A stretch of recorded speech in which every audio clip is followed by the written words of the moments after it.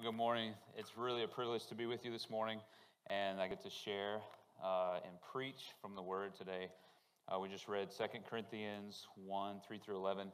I recommend that if you have a copy of God's Word today with you to open that up to 2 Corinthians.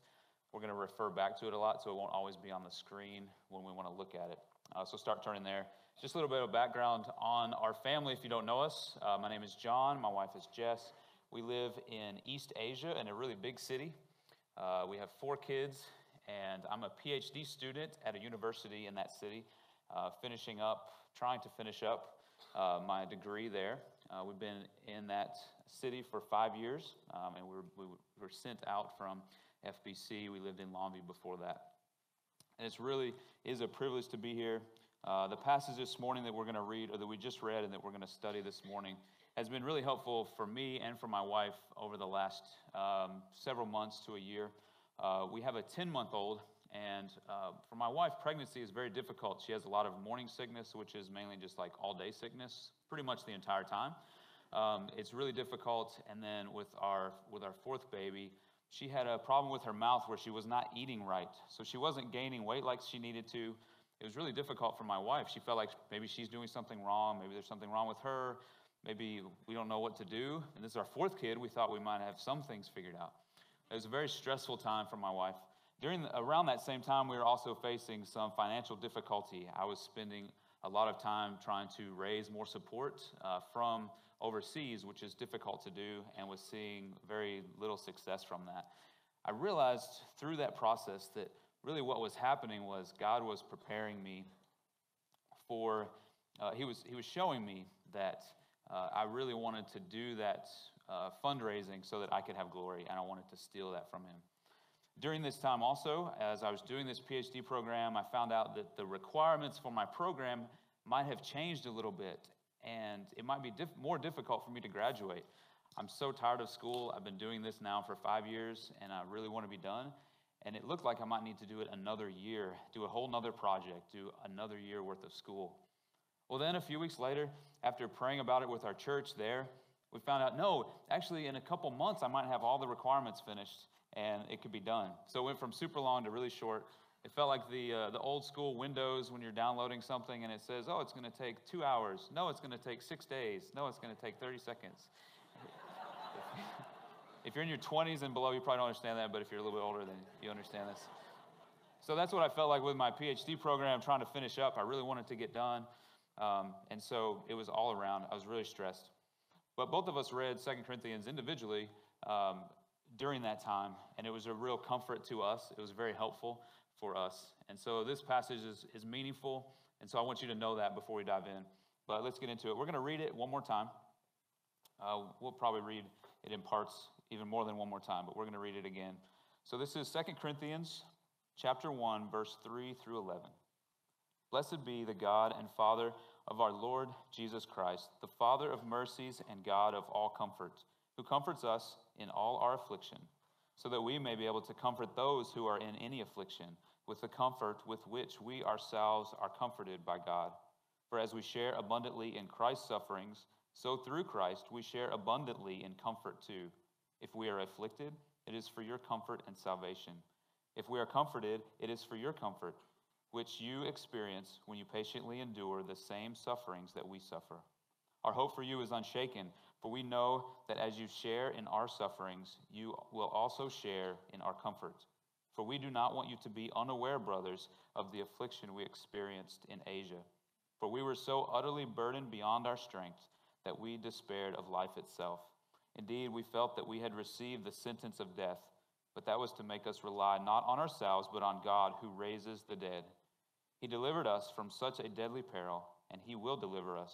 On him we have set our hope that he will deliver us again. You also must help us by prayer, so that many will give thanks on our behalf for the blessing granted us through the prayers of many. So a little bit of context to this verse. Paul, along with Timothy, is writing a second letter to the church in Corinth and the surrounding area. A few things that we notice as we read this is a lot of repetition. You can see that comes up a lot, sharing and the concept of sharing. Comfort is mentioned 10 times. Affliction, suffering, and things similar to that are also mentioned 10 times throughout this verse. or throughout these verses. Also notice in verse 3, it says that the Father of mercies, God of all comfort. It says God of all comfort. It does not say that this is a comfortable God. We're not serving a comfortable God. Jesus calls people in this way. In Luke, it says, if anyone would come after me, let him deny himself, take up his cross daily, and follow me. So the Christian life is not meant to be comfortable, but we do have a comforter.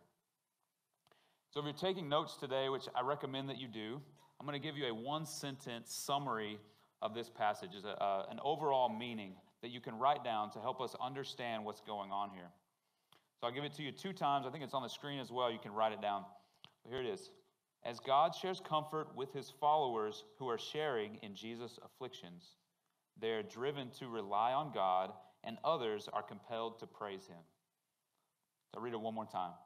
As God shares comfort with his followers who are sharing in Jesus' afflictions, they are driven to rely on God, and others are compelled to praise him. And today I want to go ahead and give you my 3 points from the outline, and then we'll discuss each of the 3 points. First point is the affliction-comfort connection. Second, rely on God who raises the dead. And third, share so many will give thanks. So start with number 1, the affliction-comfort connection. If we look at verses 4 through 7 again, it says that God of all comforts, who comforts us in all our affliction, so that we may be able to comfort those who are in any affliction, with the comfort with which we ourselves are comforted by God. And we can see as we read through here, there's a back and forth between comfort and affliction, comfort and affliction. And we see this connection throughout this first section. So what is this affliction that it's talking about? What is affliction? So verse 4 says that God comforts us in all affliction, and it equips Paul to comfort someone in any affliction. So what is it? Well, we know that we live in a broken world, and we deal with the effects of sin. Todd talked about this a few weeks ago. He said that we are all sinners. We're under the curse of sin, and we deal with those consequences daily. So we sin, and then we face the consequences of our sins. We reap what we sow. And then we also have some residual effects. We deal with disease, sickness, and death. We know that we're going to die. And we also deal with the death of loved ones, which is incredibly difficult and a result of sin. We also deal with the sin of others. People sin against us. Many of us have been abused or neglected, attacked in some way, betrayed, gossiped about. We know what it's like to deal with the sin of others as well. This is part of that any and all affliction. There's also a affliction that is, we term persecution. So persecution is being treated poorly or abused for our faith in Jesus.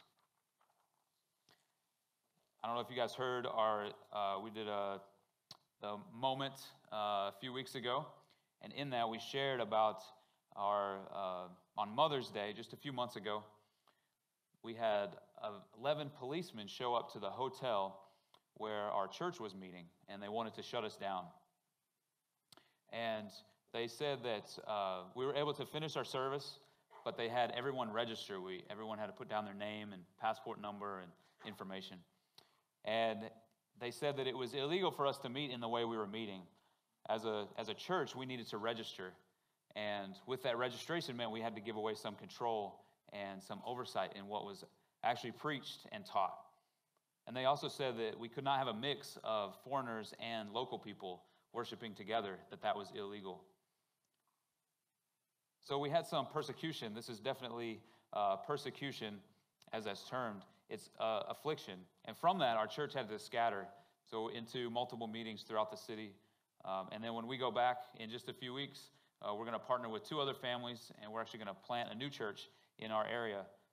So we can see, even in ourselves, that this persecution that we're facing is serving to encourage us and embolden us to continue to move forward.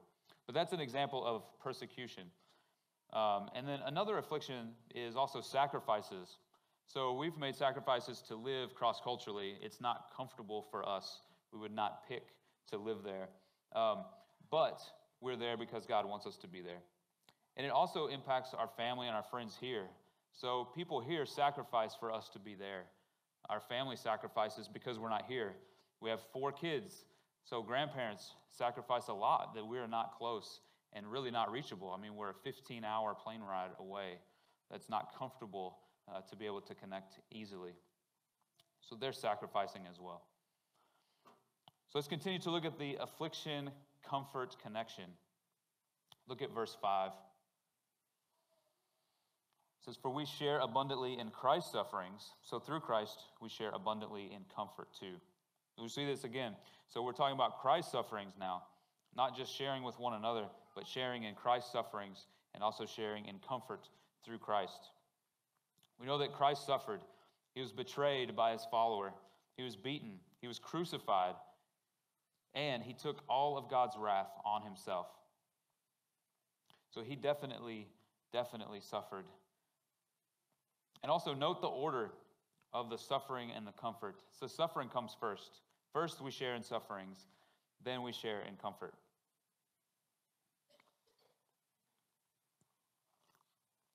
All right, let's take a look at verse 6. 6 and 7. "If we are afflicted, it is for your comfort and salvation. If we are comforted, it is for your comfort, which you experience when you patiently endure the same sufferings that we suffer. Our hope for you is unshaken, for we know that as you share in our sufferings, you will also share in our comfort." There again, the back and forth. The suffering comes first, and then the comfort. And also, notice he says patient endurance. It sounds a lot like James 1 that says, "Count it all joy when you face trials of various kinds." I think we need to confess that oftentimes we miss this affliction, comfort connection. We really want to usurp the affliction and just get the comfort. So we do things on our own. We try to eliminate God from the process and gain some sort of counterfeit comfort that brings us a sense of comfort, but is not actually what God has planned for us. So what are some ways that we do this?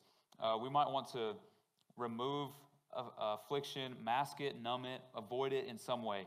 So some examples might be food. So we eat a lot, we stress eat. What about drinking or drugs or binge watching on Netflix?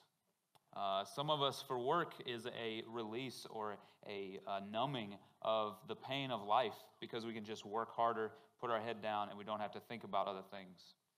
Sometimes we try to control circumstances or control people. We might gossip about someone, slander, put them down so that we feel better about ourselves. This is a good one for me, humor. So I use humor sometimes in not a good way. Try to be funny or try to mask a awkward or painful time by saying something funny, because if we can laugh, then we don't have to think about that something hurts. There's other escapes that we have. I'm sure we could go on and list those. Also, bad theology. Sometimes we mask. We want comfort to know that we want to think that God wants us to be happy. And God doesn't want us to be happy. He wants us to be holy. It's much better than happiness. He wants us to be holy. And that's what he's pursuing. And we're going to get into that more as we go through these verses. So what's the comfort that God shares with us? He shares his comfort. What is that comfort? What does that actually look like? So one of the things is God's presence. Matthew 1, talking about Jesus coming to the world, says, "They shall call his name Emmanuel," which means God with us. So God is with us. 2 Corinthians 6:16, Adam preached on this just a few weeks ago. "I will make my dwelling among them and walk among them, and I will be their God, and they shall be my people." How great is that God is going to be our God and that he wants us to be his people? That's amazing. He's the God of the universe. He made everything. He's huge. He doesn't need us, but he wants to be with us, and he wants us to be his people. And lastly, Matthew 28:20, which is a great commission, Jesus says, "And behold, I'm with you always to the end of the age." Another way that we see in verse 10 of this section, of this passage, is the hope for deliverance. So let's look at verse 10. "He delivered us from such a deadly peril, and he will deliver us. On him we have set our hope that he will deliver us again." So there's hope for deliverance Paul's talking about. So that's one way that God shares comfort. We have hope that he will deliver us again. So what's an application for this point? When life gets hard, where do you run for comfort? Are you looking for counterfeit comforts? Or are you looking for a comfort from the Lord? And what might your life look like if you shared in Christ's sufferings? That's something to chew on, something to think about as you go home, as you talk over lunch. So the first one was the affliction, comfort, connection. Point 2, rely on God who raises the dead. Let's look at verses 8 through 10. For we do not want you to be unaware, brothers, of the affliction we experienced in Asia. For we were so utterly burdened beyond our strength that we despaired of life itself. Indeed, we felt that we had received the sentence of death. But that was to make us rely not on ourselves, but on God who raises the dead. He delivered us from such a deadly peril, and he will deliver us. On him we have set our hope that he will deliver us again. So this is the point, rely on God who raises the dead. So the author here, Paul and Timothy, they had a near-death experience. They thought they were going to die. They assumed this is the end. This must be it. That's a pretty dark place. That's a very low place. But we see a similar scenario in Exodus when the people of when the Israelites were leaving Egypt. They were at the edge of the Red Sea, and the Egyptian army was coming to chase them down, and they thought they were going to die. And they said, "Why did we even come out here? We should have just died, and we could have been slaves in Egypt instead of die in the wilderness." But Moses told them, he said, "Fear not, stand firm, and see the salvation of the Lord." So God did for Israel what he also is doing for Paul here. Brought him to a place of near death so that they would rely on him. It wasn't a place of near death so that they were punished. It wasn't out of punishment that he was doing this. It was out of love for them. He wanted them to rely on him. He knew that was the best place for them. Now, verse 9 says, to make us rely not on ourselves, but on God who raises the dead. I think we can quickly just gloss over raises the dead, but we need to wait a second. For many of us who have been in church for a while, it's very easy for us to pass over the resurrection. It's like, yeah, we know that. We've heard it a lot. But we can't forget that this is a huge deal. Raising from the dead is not normal. It's not typical, and it's not a common thing. This is very uncommon. Resurrection changes everything. The Bible says that we have a problem, and that problem is that we are sinners. We're under a curse from sin, and because of this curse, we're slaves to sin and fear. We are spiritually dead. But God has provided a way for us to be reconciled to him through the death and resurrection of his son Jesus. We receive God's free gift of salvation by repenting of our sins, believing in Jesus, and following him. Baptism, which Jordan talked about earlier, there's going to be a baptism service in a couple of weeks. Baptism is a picture of this. Being in the water is to represent being dead and raised, and the raising out of the water is the picture of the resurrection. This is a big deal. This is a huge change. It's not going from being sick to well, which is also a metaphor for salvation, but the seriousness of it is, like in Ephesians 2, it says, "You were dead in the trespasses and sins in which you once walked, but God made us alive together with Christ." So when we rely on God, we remember that he's raised us from the dead, for those of us who are Christians who believe. All right, next, notice in verse 10, he goes from past tense to future tense. So he delivered us from such a deadly peril, and he will deliver us. We have set our hope that he will deliver us again. He says twice here that he will deliver us. We're looking forward. So this is something that the Israelites never understood, and they had a hard time with, especially when they were in the wilderness. God kept reminding them over and over and over again, "Remember that I brought you out of Egypt. You were once slaves, and I set you free. I brought you out of Egypt. And then you're going to the promised land. Remember where you're going." So this is a theme throughout the Bible, is to look back, remember what God has done for us, and not forget it, not gloss over it, but remember what he's done, and then also look forward to what he's saving us to. Where are we going? And that's eternity with him in heaven. Deuteronomy 6, as the Israelites are moving toward the promised land, God told them, he said, "When you eat and are full, Take care lest you forget the Lord who brought you out of the land of Egypt, out of the house of slavery. So we don't want to forget what God has done for us.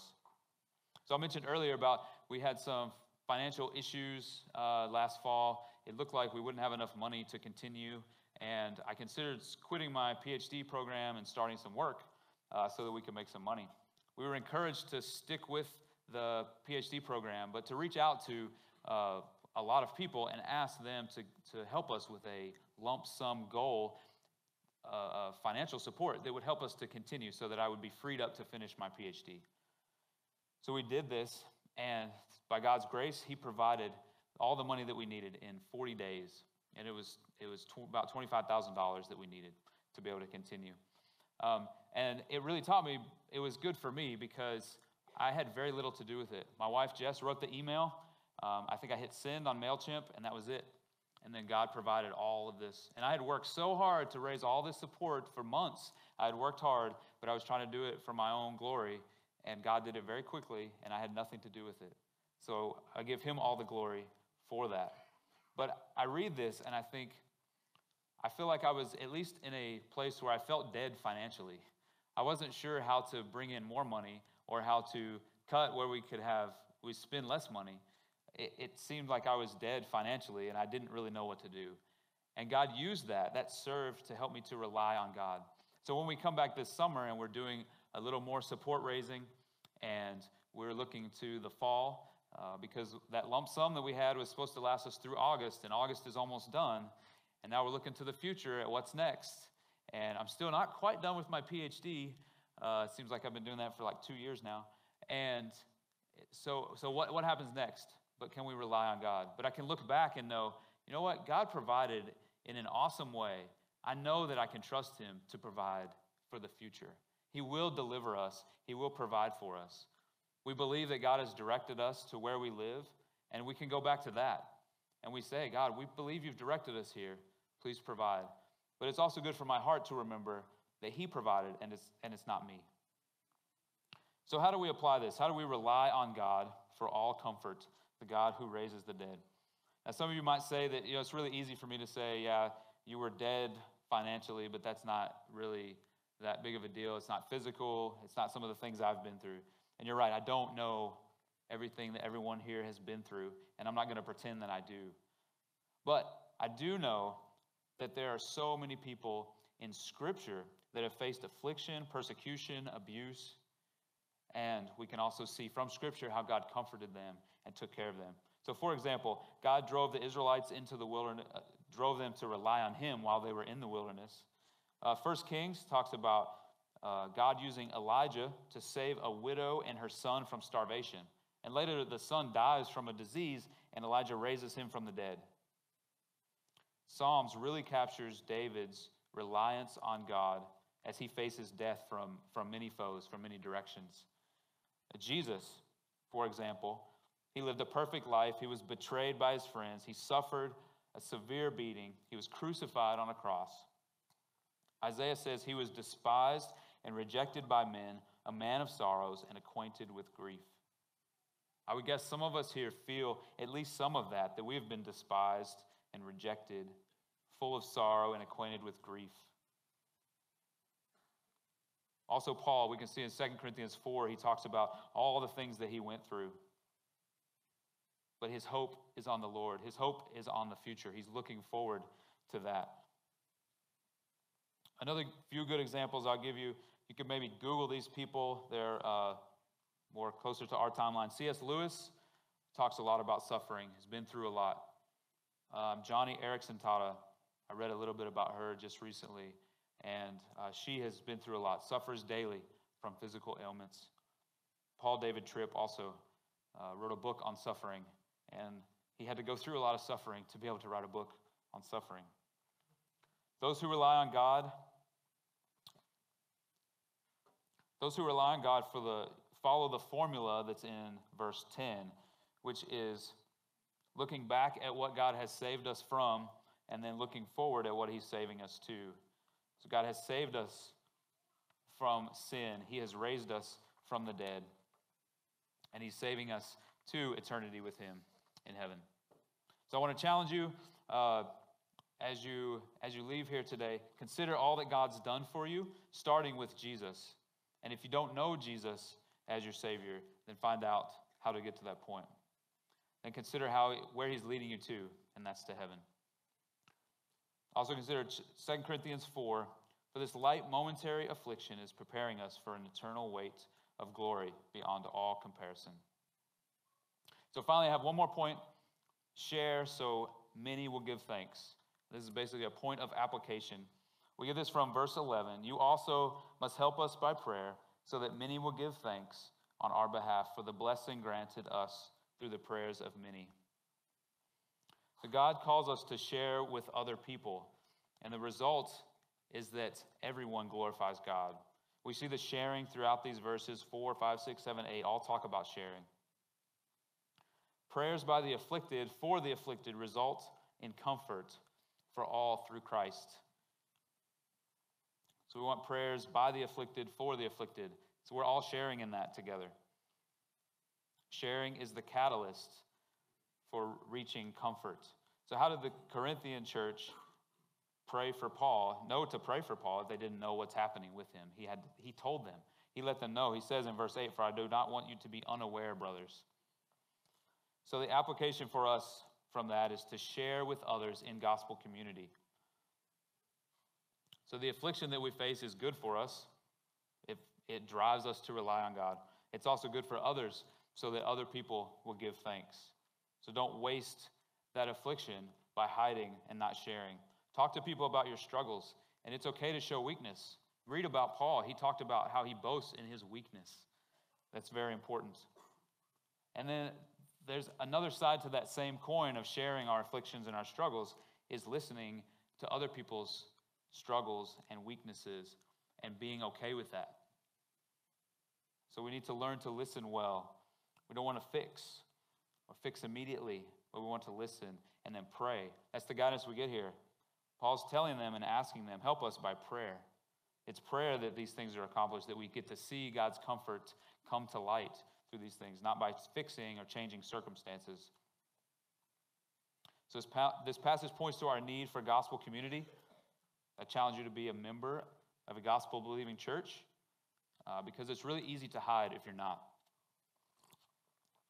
And also, as a member of a gospel-believing church, do your part in sharing about what's going on and about how God has comforted you, and also do your part in asking people how they're doing, how they're struggling, and pray for them. So the takeaway or the challenge for today is to ask a friend what they're struggling with, what's difficult for them. Don't try to fix it when they tell you. Don't make recommendations, but start off with praying for them. So as we close, let's remember the overall meaning of the passage that I gave you earlier.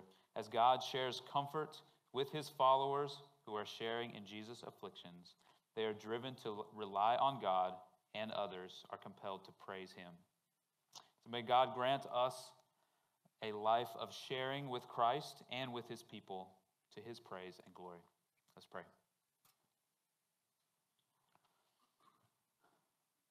God, we thank you that we can read your word this morning. Thank you for your word. Thank you for the comfort that you provide as the God of all comfort.